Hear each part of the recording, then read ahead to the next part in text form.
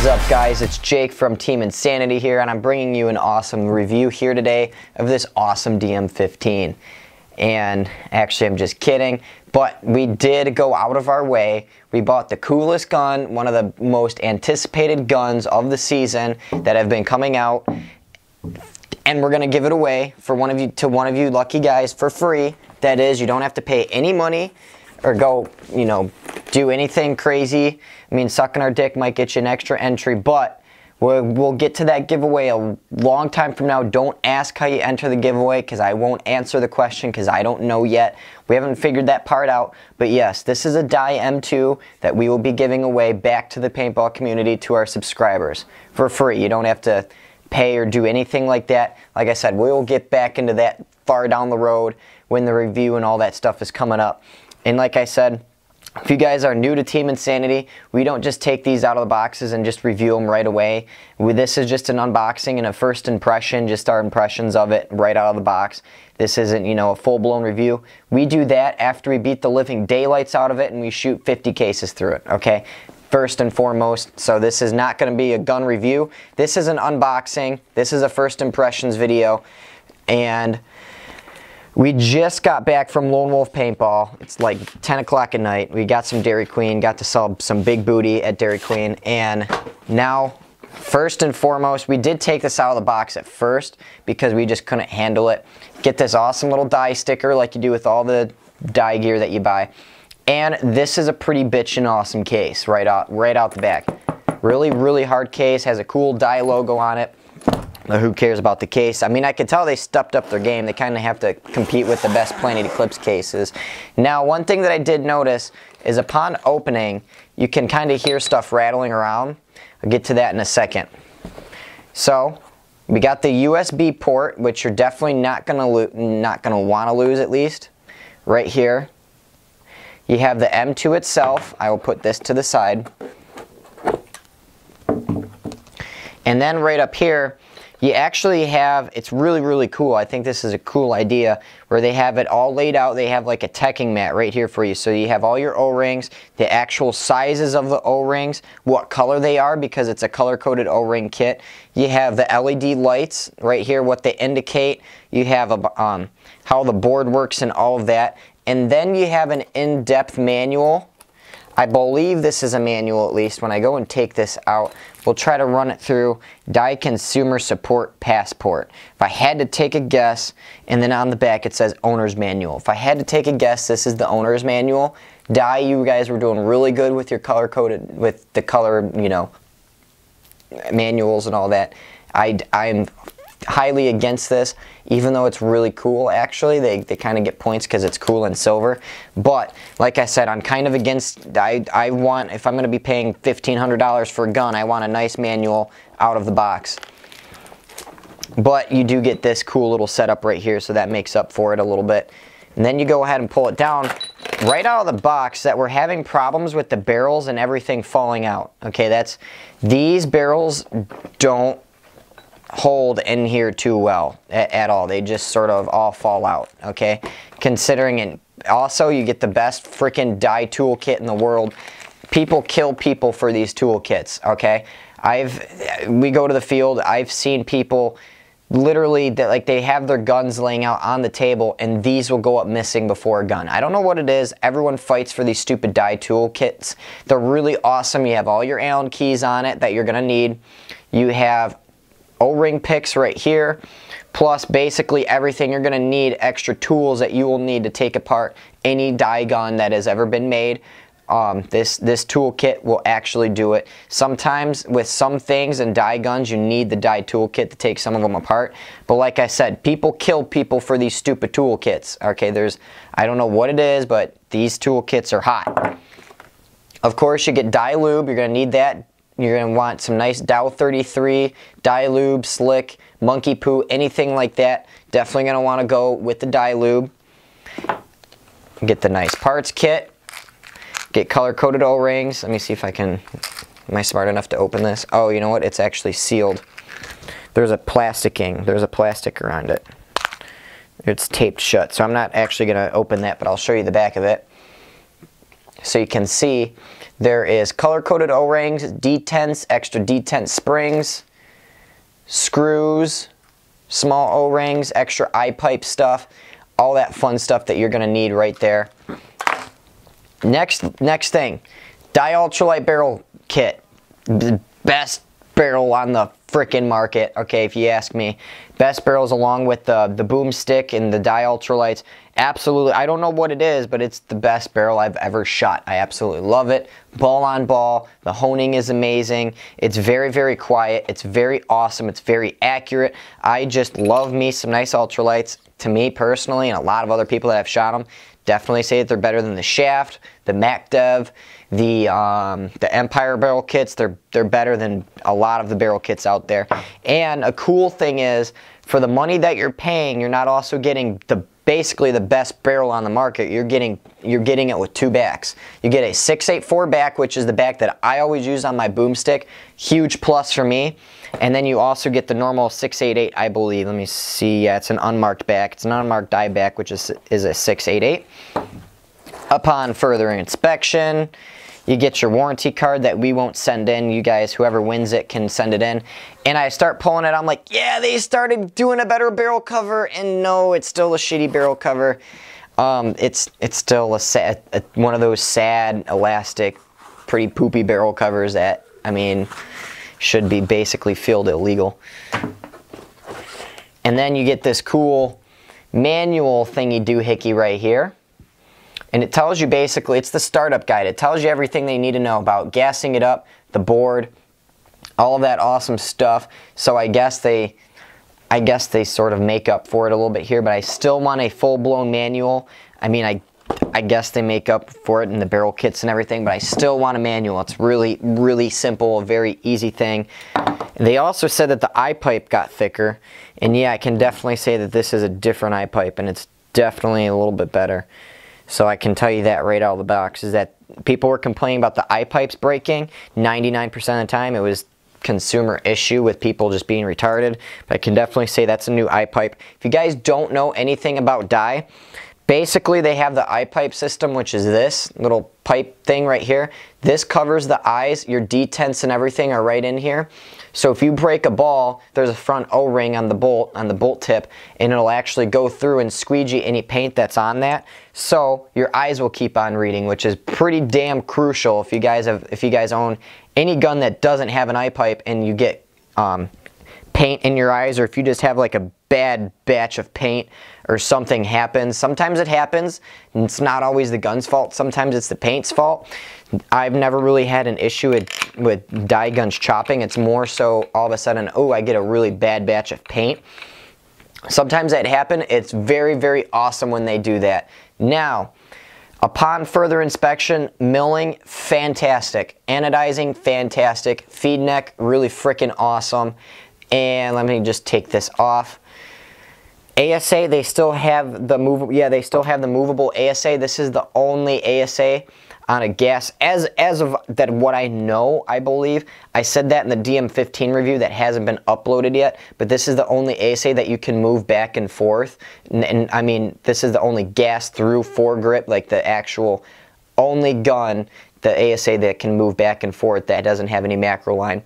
So, also, if you guys know, I absolutely hated the old dye ASAs, okay? They changed the ASA to make it pretty freaking awesome right here, okay? So you can have the full, I mean, it's just a nicer ASA. You don't actually have to fight with it compared to this old one. You can tell the difference between the two ASA knobs. That this ASA knob is a lot easier to get at, especially if you have oil and paint and all the dirt and crap that you get on your hands from a normal play. You're definitely going to be able to turn this on and off. You get a better grasp, all that fun stuff. Let me turn on the board. You get this cool, I sort of changed the startup manual. Let me tell you that this board, Dye absolutely outdid themselves. Now the board on these are pretty freaking awesome. Dye really outdid themselves right out of the box. I started looking at it. They have it so you can see your pressures. I mean, there's a lot of different stuff. They got a game timer. The things that are on this is actually really, really cool for a first-time company making an OLED board. This they really, really outdid them. I mean, it's pretty freaking perfect. Other thing that I like about die boards, or, you know, and it's not just die alone, there's a few companies that do it, but if you heard that, if you hold down the trigger for a full, I think, 1.5 seconds, it's going to force a shot through. So what, it'll clear the ball, it'll clear the ice. So if a ball just barely goes past the detents a little bit, you can actually force that ball out without having to turn off the eyes and all that. So very, very, very, very, very awesome, very cool. Now, first things that I've enjoyed. Now, a lot of people don't actually understand why die didn't go with an OLED in a lot of their board, or a lot of their past guns. I said this way back in the DM12 review. I said this a long time ago. I said this in the DM12 and the DM14 review, way before anyone else was even saying this and picking up on it. They didn't put it in it because they had the ultralight grip frame, which is the thinnest grip frame on the market. When you go and put an OLED board in a grip frame, it's going to make it fatter. Die had the best grip frame out there on the market, and it was the most comfortable, best ergonomics in any frickin' marker ever. When they went and put that in, you know, if you go and put an OLED board in it, it's going to kind of compromise the design a little bit, which is sort of why they didn't do it. I completely agree with them. Some people that change their board every single day, apparently, and tune their marker every single day, had some issues with that, because, you know, everyone changes their settings every single day, basically. So now that you people that don't like that they had that they didn't have an OLED board and all that, guess what? They have one, so you can quit your bitching. So first, and the screen also delay shut off, so it's not going to stay on and you waste your battery. Very, very bright LED right here. Now, first things out of the box is that it's very, very comfortable. It still has that ultralight grip frame feel to it that I remember. It has that awesome feel. Has some really, really nice, amazing ergonomics. It's very, very comfortable in the hand. It's long where it needs to be. It points well. It's got every characteristics of a DM. It's a DM. It's a very, very well-made DM from my first impressions. It's a lot lighter than the DM15. When I hold these side by side, you can actually tell when I hold them side by side. The ASA for one on this one's fatter. The body's fatter, it's taller, it's bigger, it's nicer. But the thing is, with these DMs being taller and bigger and fatter, it has less barrel rise and less kick because there's more weight to it. So I'm kind of curious to see how these actually perform. Apparently that they have the dwell running and the entire pressure is running 20% less than every other DM that's ever been made, something like that. I mean, I didn't read up on the numbers 100% right before the video, but I know that they've gotten pressures and all that down.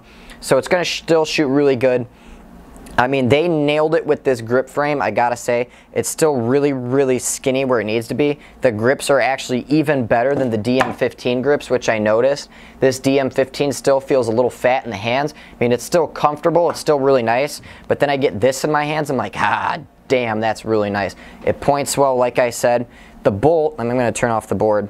Also, one last thing about the board, I have a Vanquish with the joystick. This joystick is actually a lot easier to work than any other joystick design that I've ever seen. On the back, all it is just a joystick to move through the configuration of the board. Really, really, really awesome joystick, I gotta say. Knocked it out of the park. Also, I feel like it's a lot easier to take the bolt out. I kind of had to go off camera on the DM15, the DM14 maintenance review. Kind of have to push it, kind of tug a little bit sometimes. But this is the DM15 bolt. It's a nice blue bolt, so they get points because it's blue, Team Insanity blue. Has not been shot yet from us, so very, very nice. I'm going to also take out, now what I did do upon further inspections, this is the red Billy Wing bolt in the DM15. What I did earlier is that these bolts, I'm kind of curious to see what the difference is between the polishing in the different polishing processes and to see if it's actually going to work. But what I can do is I am kind of curious just to see if the pressure, if there's actual pressure differences between the 15 and the 14, how you can run it. But I mean, it's still technically a Billy Wing bolt, but it's different polishing. I don't know if it was, I mean, that bolt fits in there perfectly fine. Okay, that's a perfect fit right in there. Okay, so I'm kind of curious to see is if we test these two bolts side by side in efficiency and dwell and LPR and all that, if one performs a little bit better than the other. I'm not 100% sure, but it kind of has me feeling some type of way to see if the polishing and the extra little design on it had something to do with that, because it's kind of, like I said, it's got me feeling some type of way. But yeah, I've got to say, this is sexy. Off the top of my head, Dye knocked this out of the park. This is everything that everyone has ever complained about every DM, even what I've complained about. The ASA, I mean, the trigger, it can use a little bit of work out of the box for me. Still a great trigger. They've got that nice reach trigger. Absolutely, almost, I mean, the side-to-side play is basically not there at all. I mean, I gotta say, I'm very, very excited to shoot this. I'm very happy with it. I didn't know Dye can make any better changes to a DM. The bolts are absolutely amazing. People keep on saying, oh my gosh, Dye hasn't made any changes to their line forever. They need an OLED. They made an OLED, and it's smoother than basically every gun out there on the market. I've shot a CS one, kind of curious to see how these add up. Unfortunately, I can't get a shooting video out of the box because we don't have any air. So we'll have to wait for that. You'll have to wait for the gameplay to see how it shoots right out of the box, and we can go ahead and do something like that. But yeah, if I actually take these two grip frames, throw them up side by side, you can see the differences between the grips already, just straight out of the box, is that the DM15s are a little bit fatter actually than the M2s, which is kind of interesting. So I'm not sure. But when I hold them up side by side and I hold them up grip front by grip to ASA, I'm trying to do this without scratching two very sexy guns. But here's a 15. Let me try it. So you can tell that the 15 is a little bit taller. The 15 is definitely taller. The ASA is definitely fatter, a lot more round. They definitely milled down that ASA, made a better ASA out of that. So this gun is definitely milled down. It's a lot lighter. I cannot wait. I honestly cannot wait to actually get this thing on the field and start tearing this thing apart, because I'm very excited. As you guys know, I'm a big guy in the used market. I haven't bought a brand new gun in, I can't even, probably 5 years. The last time I bought a brand new gun was my Dangerous Power G4. So I'm kind of, you know, this is something that I'm definitely thinking about, because if you guys know, I'm a huge Dye fan. I love Dye. I shoot all Bob Longs right now, and I have a Vanquish, but this is really making me rethink about maybe going back into the brand new market and maybe picking one of these up. But like I said, we are giving this away to a lucky subscriber eventually. This thing is sexy as fuck. We will eventually get some gameplay and a review up, but I cannot wait to actually get this bad boy out onto the field for you. Let me get the board on for one more time. Tells you where your battery's at, when it needs to be charged. You got your USB port up here. I mean, everything about this gun I am very, very happy about so far out of the box. I'm kind of actually really excited. I have not been this excited about a new gun in a while. And when I got this out of the box, I was really excited. Have anything to add, Jacob? What were your first impressions? What's that? Slim? Boner? Jacob said he got a boner out of the box when he got it. So, and he's not really a big Dye fan. So, more videos to come. Hope you guys enjoy this. So, maybe this will be yours.